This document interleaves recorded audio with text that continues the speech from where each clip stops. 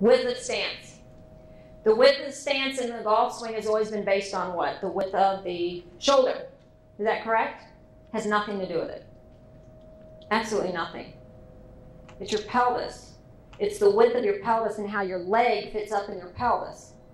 Now, if I want to complete my weight transfer and I want to go right, left, does everybody here want to go right, left, or does anybody want to be on the left leg at the top of their backswing? Because that's a personal preference. But I'm just going to assume you want your weight transfer right, left. If this is the width of my pelvis, can you see that? I can go approximately move my ankles 2 inches outside that width. If I move my feet any further apart than that, I have to make a lateral move to complete my weight transfer. Now, I know the typical tradition of golf is the longer the club, the wider the stance. The wider the stance, the more you got to make a lateral move. You're not going to get to the right. You're going to make it real hard for you to actually clear and come through. Does that make sense?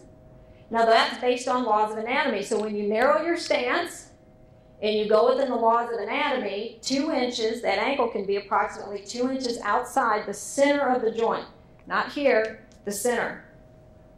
So if you're a guy and you're born with a really narrow pelvis, the wider your stance, the harder it's going to be to complete your weight transfer. You have to make a lateral move to clear your weight. Doesn't that make sense? So here I am, my feet's real wide. Can everybody see me? If I want to get on my right side, here's my head. I got to go here, and now I got to go 2 feet back over this way.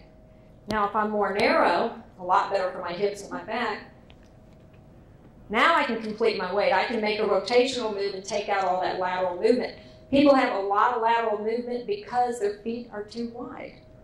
Hi, Alison Thietje here, founder of the Anatomical Absolutes for the Golf Swing. Hope you enjoyed that short clip. If you'd like to hear the entire 1-hour lecture, just click the button below.